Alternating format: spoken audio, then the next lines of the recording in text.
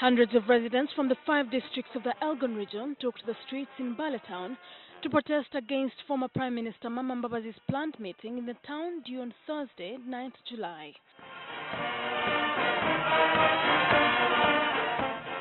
Also in the procession were leading NRM politicians in the district, including Bulambuli Woman Member of Parliament and Minister of Energy and Mineral Development, Irene Muloni, Bubulo East MP, Simon Mulongo, Sironko District NRM Chairman, Suleiman Mafabi, Bungoko MP, Mike Kowerike, and State Minister for Trade, David Wakikona. The protesters carried placards denouncing Mbabazi while praising NRM Chairman, President Yoweri Museveni. But these border cyclists who participated in the procession, which began at 8:30 a.m. and ended at about 3 p.m., are bitter. They claim to have been hired by Mbale Resident District Commissioner Shaban Kachameti, who promised them 10,000 shillings each, but they were only given 5,000 shillings.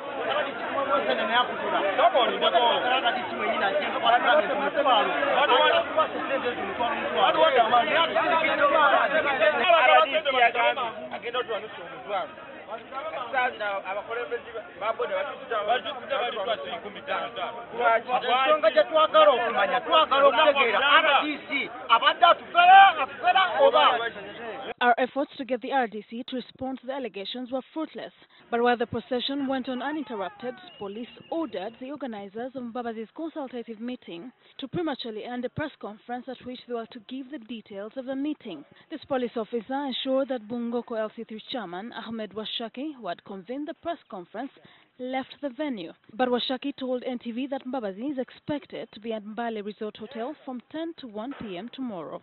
We have just received information from the headquarters of Amama Mbabazi that the meeting has been cleared. Therefore, we want to assure the nation that the meeting tomorrow is on. The Uganda Police Force maintains that Honorable Amama Mbabazi's meeting is illegal and so shall not take place. When we approach the authorities of Mbale Resort, they say they too have no knowledge that he's supposed to be here. He went through the reservations to make a booking, and the reservations told me when he had already paid and gone. He had paid 1.5 million.